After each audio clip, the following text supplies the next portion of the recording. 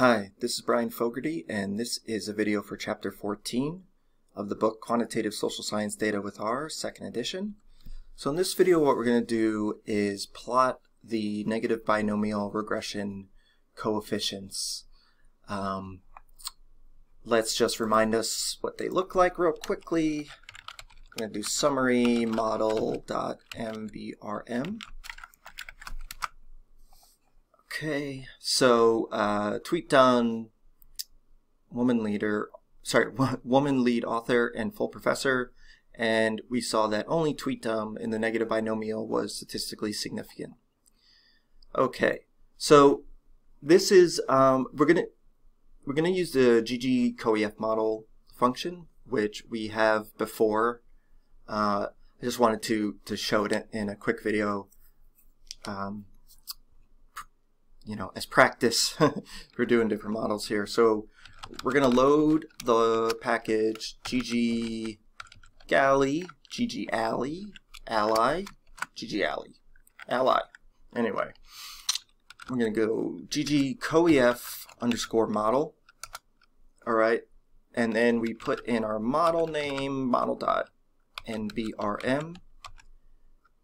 Okay, and then we're going to add, we're going to name the variables. So we're going to add these variable labels, include the concatenate, the C function.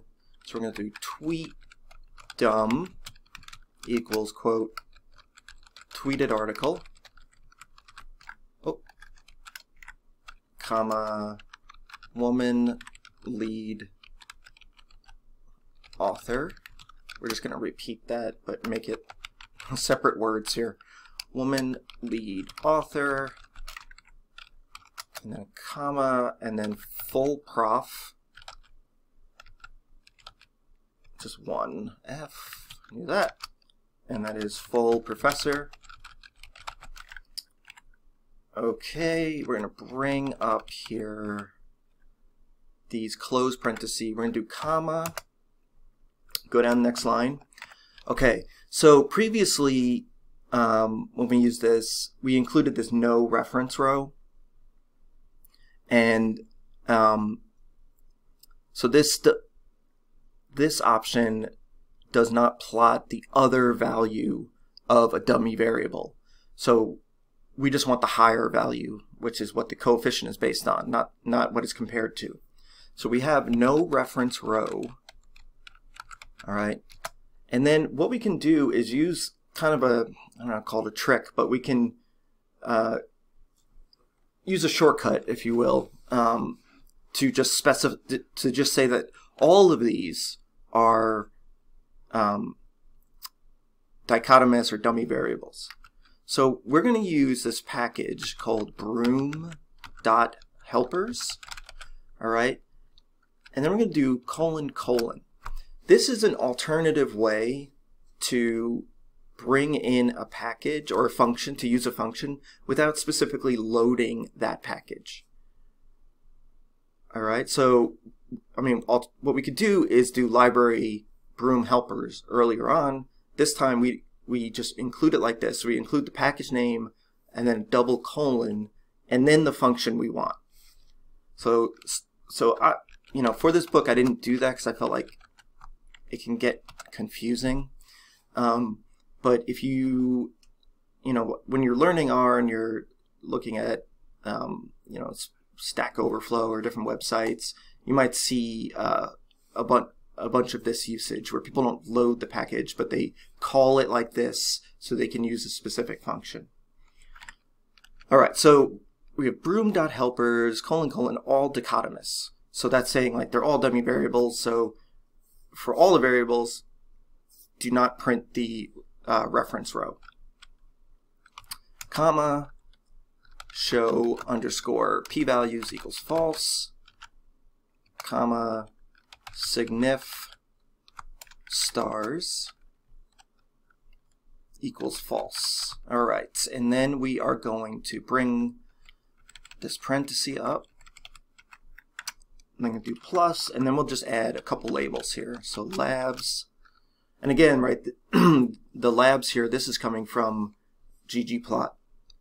So we have title equals predicting article citations, and then we will include an X label here, negative binomial regression coefficients. All right, I think that is all good to go. Let's highlight it and run it. Okay, so I'm going to click zoom, and then I'm going to drag it to make it a little bigger. Okay, so in this plot here, right, it's the same idea as we've seen before. The dots are the regression coefficient, right? So the point estimates, and then the lines are the confidence intervals around it. So we're looking to see whether or not the confidence interval crosses 0. If it does, then it's not statistically significant. If it does not, then it is. So as we saw before, tweetdom or tweeted article was the only significant one, so we see it doesn't cross. But then both of these do cross the 0, and we saw before that those were not statistically significant. We also have this legend down here that tells us that if it's a filled-in circle, then it's less than or equal to 0.05. If it's a circle with a hole in the middle, a donut, whatever you want to call it, then that means that it's greater than 0.05. Okay, that's it for this video. Just wanted to show plotting count model regression coefficients. All right, so thanks for watching. I'll see you next time.